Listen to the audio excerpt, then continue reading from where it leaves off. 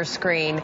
Moments ago, Supreme Court picked Neil Gorsuch walking in with Vice President Pence. Kelly Ayotte there, who has been tasked with shepherding Gorsuch through the sort of Capitol Hill confirmation process, speaking with Senate Majority Leader Mitch McConnell. Let's listen in.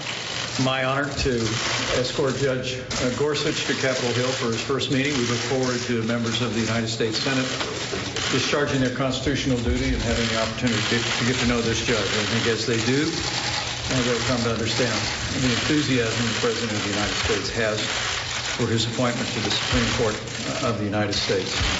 We're making him available for members of the Senate, and it's, again, grateful for the warm hospitality of Leader McConnell today. Some Democrats are already saying Judge Gorsuch is out of the mainstream. Any response, Mr. Vice President? Okay, thanks, everybody. Appreciate your time. All right, good. Following out. All right. That means everyone. Print first, followed by TV.